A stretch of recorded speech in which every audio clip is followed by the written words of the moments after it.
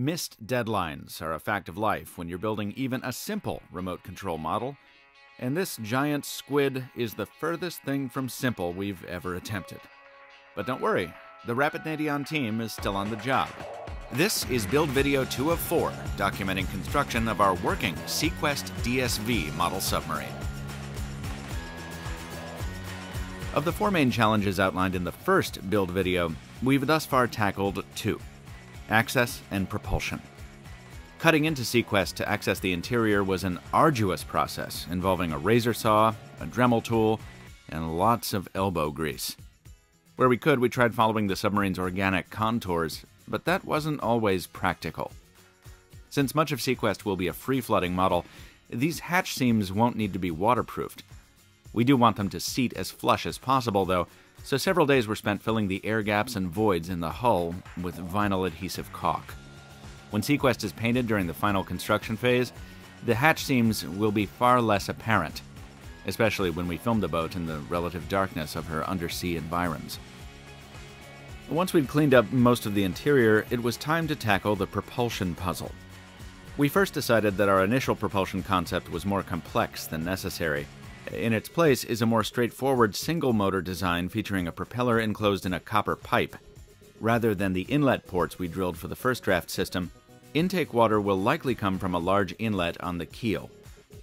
Testing the assembly in the kitchen sink with a 7.4-volt battery confirmed 2 things for us. 1, the DC motor is happy to run in fresh water. And 2, there's plenty of thrust here, enough to propel seaQuest at her scale flank speed of 160 knots. Turning will be achieved through a servo that shifts water flow from one conduit to another. Turning those stiff control nozzles takes a lot of muscle, so we invested in a waterproof Savox servo that packs plenty of torque.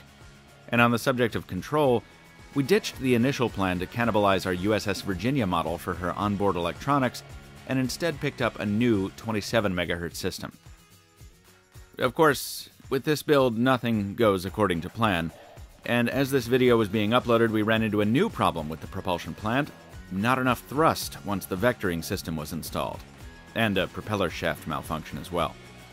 Once we solve these teething issues, our next phase will involve a bathtub test of propulsion, steering, and radio systems. After that, we'll move on to the more challenging question of depth control. Our current plan is to use the forward main hull section for a custom-built ballast tank, and the bow for the battery, electrical components, and probably additional ballast. The hangar ball amidships will likely be a free-floating compartment, depending on how the dynamics of the model ultimately shake out. If some of that sounds nebulous, it is. We've never done a build like this before, and fully expect more changes as our first static diving submarine takes shape. For the same reason, we're not sharing further delivery dates on this build. We're going to stumble a lot before we submerge, and your patience is appreciated as we juggle this and another project with an earlier deadline.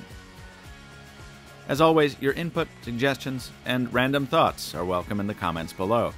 And please do subscribe to RapidNadion on YouTube for future videos on seaQuest and all the other projects we're cooking up for the months and years ahead.